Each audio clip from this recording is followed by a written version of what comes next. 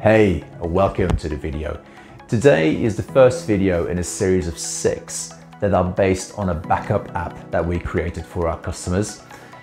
We're not going to rebuild the backup app, but I'm going to share with you some lessons learned or some tips and tricks. And the first one is how to build a screen within a screen. What I mean by that is, and if you see the app, you'll know what I mean. We have the main screens moving left and right between something that looks like a header and a footer. And that looks quite professional according to our clients. So I wanted to show you how to do that. The second thing we'll be looking at is a scroll view that allows you to look at a large piece of text. For example, we have our instructions on how to use the app. That's quite long. And then we use a scroll view so that the text kind of moves behind the screen, if you like, so you can scroll through it. The third thing to look at is to use templates. That will mean you don't have to code as much. Or you don't have to copy code, you can just reuse templates. For that, we will have to learn how to pass variables between Python and Kivy. So that's going to be really interesting. Then a short session on an if statement and how to use an if statement in your KV file. The fifth video is about changing the size of the text in your label automatically when the size of your label changes. So there's a bit of code for that. That's not just a standard option. And then finally, we'll convert our Python app into a Windows executable. And that will be exciting because that is quite an undertaking with PyInstaller. So that's what I've got in store for you. Let's move to the first step, building that screen within the screen. Okay, so let me give you a quick introduction to this backup app that we've built. This is an app that we give to our customers for free. Our customers tend to be smaller companies who often forget to make backups, so we've built them this little tool. So it shows you when the latest backup was made. If you click Take Backup, you can then see the folders you backed up last time. You can use that current selection to make a backup. It will then check based on the date last modified which files need to be updated, and if there are new files, of course it will back them up as well. Or you can select new folders.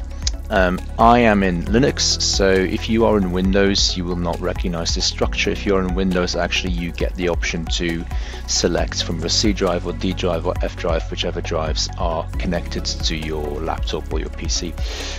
So you can click a folder, confirm the selection, where do you then back up to media, for example. I confirm that selection. I can then see, okay, I want to update or backup the downloads folder to the media drive. And if I click that, it will start doing that, which of course I will not do. It will then create a backup log, which will show you the latest, and then it will show you backup complete when everything went fine. You can clear the backup log if you want. I'm not going to do that for now. And then there's also a help section that explains how to use the app. So that's all relatively straightforward. So that's our backup app, and in building this app there were a few lessons learned, and I will take you through the first one right now. Okay, so let's zoom in a little bit because I want to show you what I would like to focus on in this video, and that is the screen within the screen. What do I mean by that? Well, we have our main screen here with the buttons that seem to sit within something that looks like a header and then below a footer. Because if I click any of the buttons and we go to the following screen, this doesn't change. So all the screens move within this structure that has a header and a footer. So that's what we'll be focusing on right now. Okay, let's dive straight in. So of course we're not going to completely rebuild the backup app. The video today is just about the screen moving within the screen, so the header and the footer information. So I've just built a little app that does the same thing, it just doesn't look as nice. So you have your header information here, the footer, and then you've got your first screen with the first row and some more text and then a button. If you go to the second screen, you can see that the screen nicely slides to the second screen. This is the first row of the second screen, some more text, and you have another button to go back to the welcome screen. So this is the little app we'll be building. So in order for you to not have to watch me type an awful lot, I've already built the basic structure of the app in Python and here you have the Kivy file. Okay, so I import app, builder, and I also import a screen. I use the builder to connect to my Kivy file. If you are not familiar with the different ways this can be done, please check out my channel. I have a video on the 3 different ways in which you can connect your Python file to your Kivy file. So my version of Kivy is 2.1.0. I create a class for a welcome screen, which inherits from screen, and a second screen, which also inherits from screen. And then I have my app, which its build function. I give it a title, and then I return using builder the load file functionality, and that connects me to my GUI.kv file, which is this one over here. And then this is where I instantiate my application and call its run method. Okay, so that's the basic setup in Python. In Kivy, we have the welcome screen and the second screen. They look very, very similar, of course, as you remember from the app. It's just a little box layout with 2 labels and a button. Same for the second screen, a box layout with 2 labels and a button. My root is going to be a box layout, this one here. Orientation is vertical, and within that I'm going to have my header, my main screen, and my footer. Now the header I stick in a separate grid layout because you might remember there was a label and then a logo, and I want to show them next to each other, so I have 2 columns. The first element is a label, which has header information, and the image, which shows the logo. Then I want the main screen. Now the main screen I will stick in a box layout, and I will give it a different background color so it's easier to see, and you might remember that was light gray. So this box layout has, I used a canvas before to define the color first, which is great, and then draw the rectangle. Now if you don't draw the rectangle, nothing's going to change. So if you leave this out, don't think that you're going to get a gray background because you just defined the color here. You have to draw the rectangle. Okay, so then in here, I'm going to want to have my screens move left and right, and then the footer is here. And so within the structure of the box layout, the root object, the header, which is within this grid layout, takes up 20% of the height, and the label 10%. So my box layout, which contains my screens, will take up the remainder. So how do I get my screens in here? Well, you do that through a screen manager. So get the screen manager in here because you need multiple screens, or we have multiple screens in our app. I'm going to give my screen manager an ID. That will be handy later when I need to refer to it. Not scale max, just SM. Okay, I'm going to create my welcome screen in the screen manager. I'm going to give that a name. Welcome screen, and then I'm also going to create a second screen, which also has a name, and you guessed it, second screen. Okay, there you go, that's my screen manager. Now the screen manager sits within this box layout, and this box layout sits within the header and the footer, and that is how you get your screens to move between a header and a footer. All right, so let's see what that gives us. How far do we get? Okay, that looks familiar. You've got your header information and the logo, the first row of the welcome screen, the second row of the welcome screen, and then the button to go to the second screen. And then, of course, nothing happens because we haven't implemented any functionality yet for the buttons. And that's what we're going to do now. And I'll show you 2 different ways of doing that. Okay, let's go to the first button. So on the welcome screen, I'm going to need something here. Now, as I said, there's 2 ways that I can think of moving between screens. It kind of depends what your preference is. There is a view that if you really want to split functionality from the way things look, and the way things look is in your Kivy file, and functionality is in Python, then you should switch screens in Python.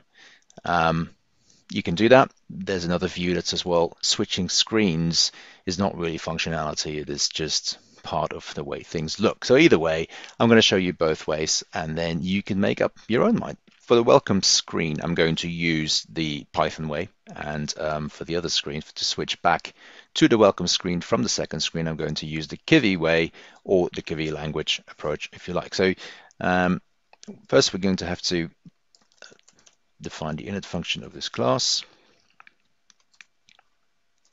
And it is good practice to take the quags, because that's what the Kivy documentation suggests, because some of the methods actually have keywords that you wouldn't necessarily know about. So then I'm inheriting from screen. So I'm going to use or call the init function using the super function, and then don't forget to also pull through the quags. Okay, so that was easy enough. Now I'm going to define a function. I'm going to call it click button. Okay. Now, how am I going to get to the second screen? Well, I need to therefore get to the screen manager.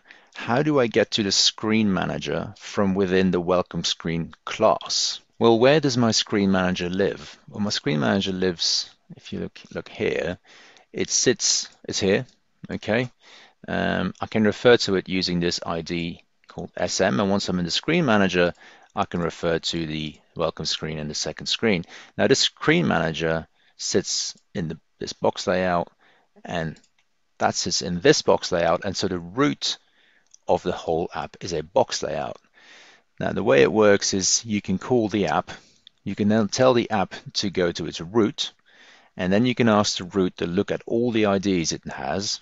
In our case, there's only one, because I haven't given any IDs to labels or anything like that. And then with that ID, you can identify the screen manager. And once you're in the screen manager, you can then trigger the next screen. So that's what we're going to do. And the way to do that in Python is you call the app, and then there is a method called getRunningApp. That will give you in app, it will store the current app. Now, from the app, I want to get to the screen manager. So the screen manager, how did I get to that? I get my app, right? Then I know in my app, there was the root. So that takes me to the box layout. And in the box layout, there were IDs. And one of the IDs, or the ID that I am looking for, was called SM. That is my screen manager. So I went from app, which is a running app, to the root, which is the box layout. I asked for all the IDs of the box layout and then picked out the SM one, because that defines my screen manager. So my screen manager is defined through this line of code. So what can I do then? Well, once I'm in the screen manager, I can say, well, my current screen, I want that to be something different. I want that to be the second screen. And that should then allow us to go to the second screen. Now, of course, the other thing we need to do is we need to link the button in the welcome screen to this particular function. So let's go through the welcome screen. Now, the welcome screen, a lot of people use on press. It's actually better to use on release. It seems to be less buggy, at least in my case. Now, what do I need to use? Somehow I need to refer to this function here, which sits in welcome screen. So do I use app? Do I use self? Do I use root? Well, self, if I use self in this particular position, self actually refers to the button. The button doesn't have this function. The function sits in the welcome screen class. So self is not going to work. But of course, this button sits within the welcome screen. So for this button, that is the root. And once I'm in the root, or I call the root, I can then call this click button function. So click button. And don't forget to call the function instead of just naming it. Right, so that should allow me to move from the welcome screen to the second screen. So let's have a look. There you go. So that moved me to the second screen now. I can't move back yet because I haven't put any functionality behind this button. So that's the next step. Now I'm going to do this differently. I'm going to just do it purely in Kivy. So the logic is exactly the same. It's just that because we are now in Kivy language, it is slightly different. But again, I'm going to start with unrelease. Okay, what do I need to do? Well, I need to find the app. Now, the app is a known object to the Kivy language, if you like. From the app, I'll take the root. Remember, that took me to the box layout. We know that the root then has IDs. And from these IDs, which one do I need? Well, I need SM. I know that's the name of the ID that I need because that's this name here. That refers to my screen manager. So that means I'm in the screen manager, and then it's the same thing, saying current, and that then equals, well, now of course I want to move to the welcome screen. So let's have a quick look and see how that works. So we're back here. We can go to the second screen. That works. That was using the Python way of doing it here.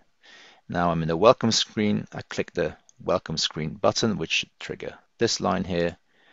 And there we go. We're back to our first screen. So there you go. Hope you found that useful. If you did, please feel free to leave a comment or like the video or even consider subscribing to the channel. Thank you very much. See you soon. Bye.